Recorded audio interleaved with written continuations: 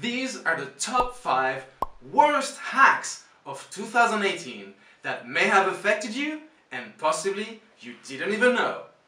Hello everyone, my name is Frederic and I will show you some of the biggest breaches, data exposures and general hacks of the year gone. Number 1. Facebook data breach. At the end of September of last year, Facebook disclosed a data breach in which attackers gained access to 50 million accounts by stealing user authorization tokens, essentially access badges that get generated after the user successfully logs in. Sites use authorization token schemes so that users don't need to sign in multiple times as they move around the platform.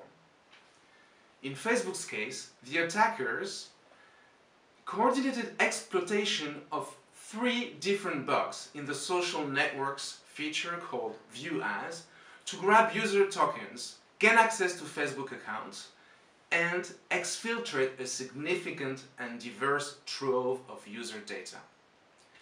The vulnerabilities existed in Facebook's platform since July 2017, but the company only detected suspicious activity related to them in September 2018, over a year later. This is what is so unfortunate about most cyber attacks. You don't even realize until way after the fact. Number 2. Microsoft. A zero-day vulnerability found in Microsoft Windows was leaked on Twitter by a security researcher. What is a zero-day and why is that such a big deal? Well, a zero-day vulnerability is a vulnerability that was unknown to the manufacturer, in this case Microsoft, and therefore can be exploited, and usually is exploited happily, by hackers until it gets fixed.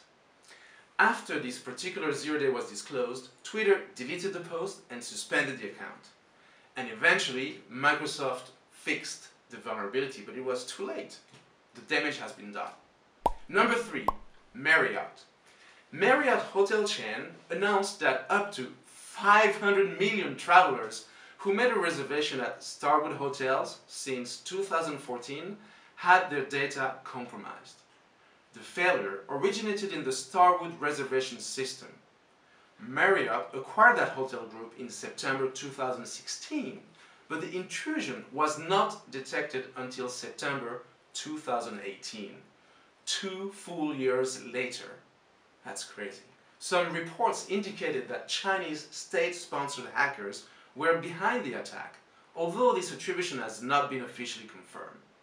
In the attack, user data were displayed, such as bank cards, telephone numbers, passports, and so on. Most things that you wouldn't want to fall into the wrong hands, but they did. Number 4. Instagram. Instagram was hit by a mysterious series of hacks from Russia, leaving users blocked from their own accounts. After being blocked from their accounts, users reported that their profile picture, their username, their biography had been changed. The accounts remain inactive, waiting for whatever purpose the hackers have planned for them. It is not clear why the hackers entered those accounts. What is clear is that many people like you and me were affected, even celebrities. Actually, maybe you're one of them, so it's you and me and the celebrities and you. Anyway, number 5, Twitter. Twitter was hit with a data breach that the social network believes is linked to an alleged attack sponsored by a state. Again, a state. Where are we heading? Maybe the next digital war? It's really scary. Anyway, in a blog post, Twitter revealed that when investigating a vulnerability that affected one of its support web forms, the company discovered evidence that the error was being misused to access and steal the exposed user's information. Again. So, one would hope that over time, these attacks would decrease in scope and frequency. But it's the exact opposite that is happening. Every time, more and more cases like these are reported.